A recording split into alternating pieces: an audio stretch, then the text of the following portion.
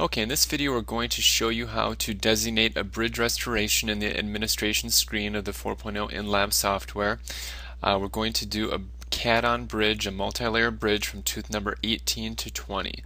So the very first thing we're going to do, we always work right to left. We're going to designate bridge restoration, crown, biogeneric individual. Since we're doing CAD-on, we must hit the multi-layer prior to hitting the teeth.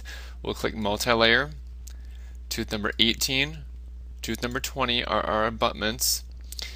And we'll go ahead and next hit Pontic, biogeneric individual, verify that multi-layer is still checked, and we'll go ahead and hit the Pontic on tooth number 19.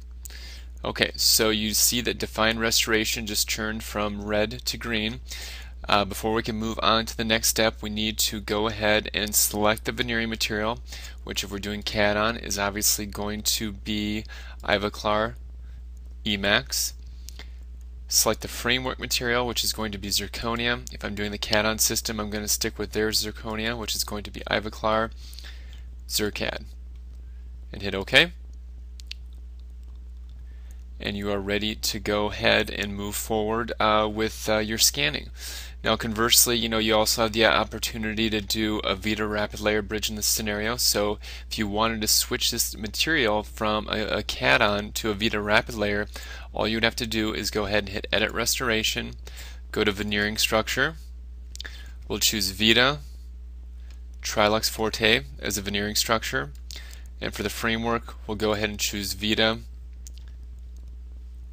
Inceram YZ and hit OK.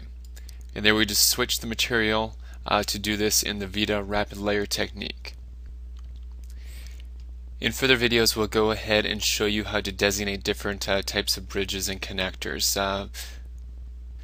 But the key is for multi-layer is to make sure you have multi-layer checked prior to choosing your teeth and you'll be okay.